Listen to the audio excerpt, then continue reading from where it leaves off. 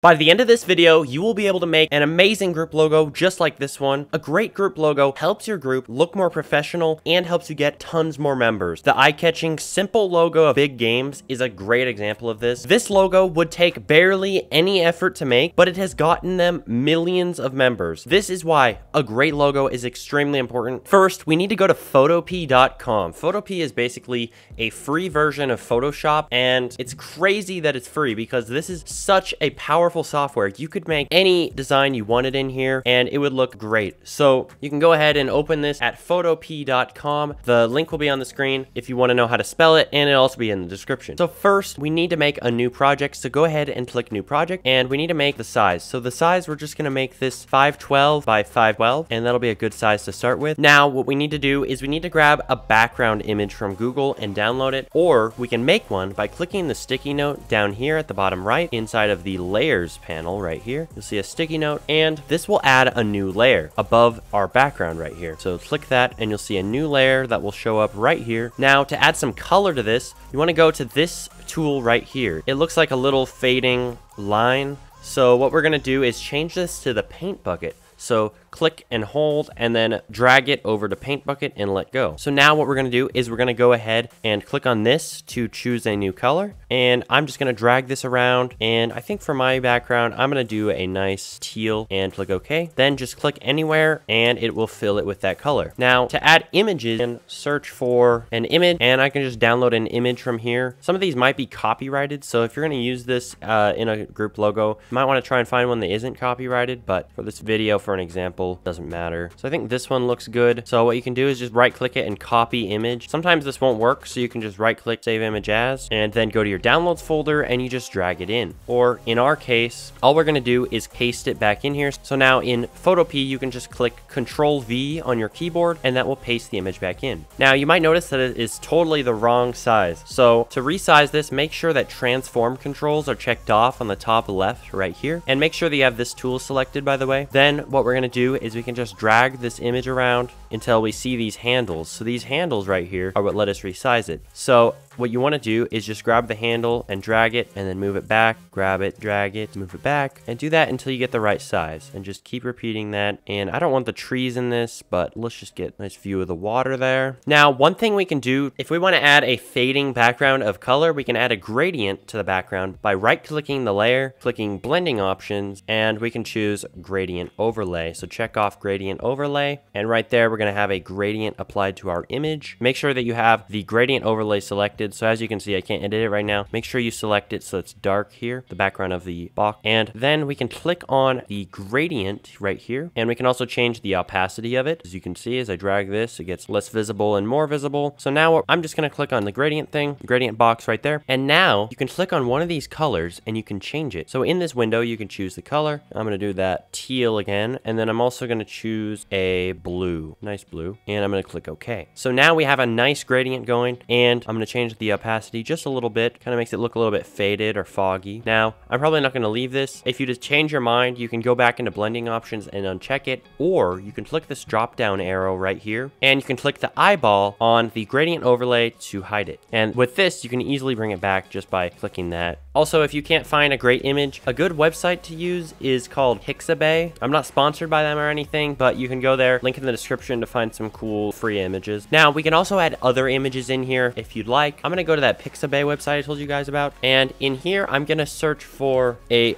game controller. So as you can see, there's a lot of images on here. Just so you know, some of these are ads, so I wouldn't click on these on the top, but a good game controller would be the Xbox one, because they let you use Xbox controllers on Roblox, so it makes a lot of sense. So click free download and just choose a size that works. Honestly, the smallest one will be just fine. And now it'll go to your downloads folder, and on a lot of browsers, it'll just show up somewhere on your screen. So I'm just going to drag this from my downloads into my document. Also, I decided I don't really want this background, so what you can do is you can click the eyeball on this as well to hide it. So now I'm going to put this controller right about here. I think that's a good spot. Now on objects, a drop shadow can look good. So what you do, this is also in blending options, just like the gradient overlay. So what you do is right click the layer, then click blending options, and then go to drop shadow. And we can change the distance on this, the opacity, size, all kinds of things. Drop shadows look really nice on objects, and they make it kind of look like it's floating above the background. Also, if you guys want to change the order of your layers, layers and make some things behind others, you can just drag the layer below something or above something and it will be above it. So as you can see, if I drag the teal background layer I have above my controller, it's no longer visible. If I drag it back, I can now see the controller again. Also, a quick tip, if you guys want to change the look of an image really quickly, I'm going to bring back my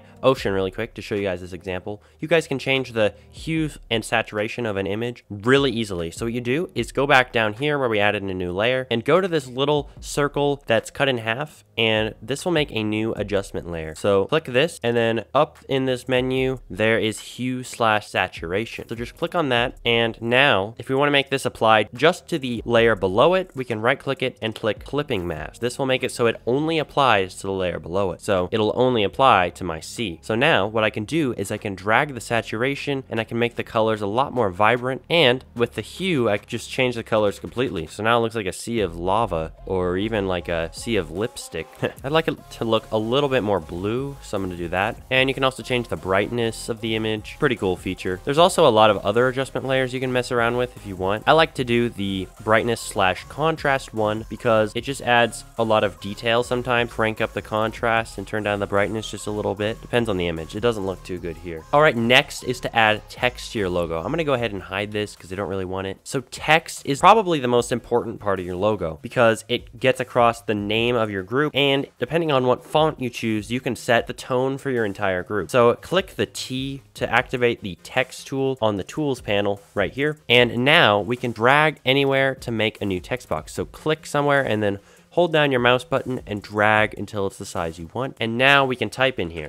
As you notice, it might be too small. So what you're gonna do is just click Control A on your keyboard to select it all and then drag up the size. So now I'm just gonna type in something like cool. Okay, I know guys, the example group I'm doing is Cool Games. Most uncreative thing I've ever done, but it's okay for the video. So Cool Games, the best new group. It's gonna have 100,000 members on Roblox. So in photopea, they have quite a few fonts you can choose. You can just scroll through these until you see something you like. Go ahead and test it out. That looks good for what we're doing. So I'm going to click Control A, and then I'm going to change the size back down. And I feel like this would look a lot better with a white color. So to change the color of your text, click Control A, click on the color at the very top right here, and then click and drag and change it to white or whatever color you want. Now you might notice that this is kind of hard to read on the background, but this is where a feature called strokes come in. So a stroke is just an outline around something, and we can also add this through the blending options menu that we looked at before. So right click the layer you're using, click blending options, and then click stroke, check off stroke, and then make sure that you select it so that you can edit the stroke. So we can change the color of the stroke right here. Then we can drag to the color we want, or if you click anywhere in here, you can actually take a color from the image and use that. For mine, I'm just gonna click on the gray of the controller so it'll match. Click OK. Now I think I also do want my text to curve. This is a little bit more advanced, but if you click on your text again, click Control A, and then select warp up here, you can actually add a bend to your text. So I'm going to change the style right here to arc, and then I'm just going to drag the bend down just a little bit, and you can change a lot of different factors here. I'm just going to leave this at 0 so I can keep it simple, and click OK. And now I'm just going to drag my controller to the center, and what I want to do is I want to copy this layer. So to copy a layer, you can just right click the layer and click duplicate layer, or you can just click Control C and then click Control V.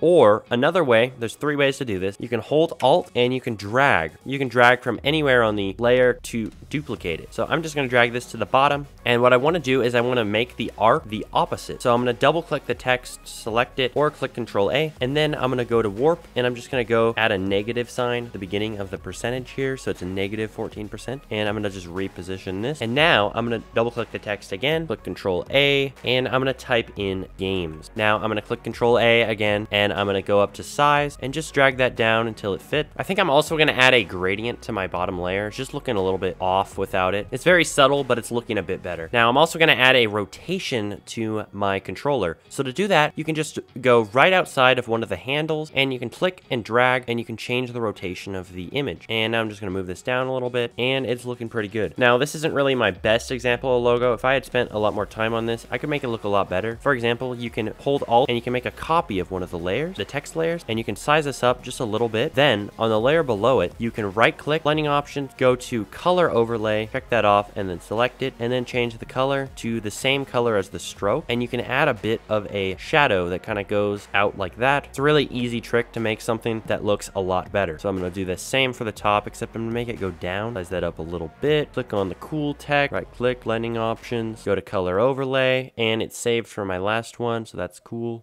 No pun intended. I'm going to rotate my controller a little bit more. So I think so far this is actually looking really good. It's better than I actually expected. So now to save your image, you can go to File at the very top left, click Save as PSD. Saving as a PSD will save it as an editable format, basically meaning that all your layers and everything will save, but you cannot upload this as an image to Roblox. To make this an image that you can upload, go to Export As and then PNG, and then save it to your computer. If you guys have any questions, let me know down in the comments. And for an easy way to make Robux from your group, you can click the video on screen to learn how to make your own shirt and sell it in your group. See you guys there.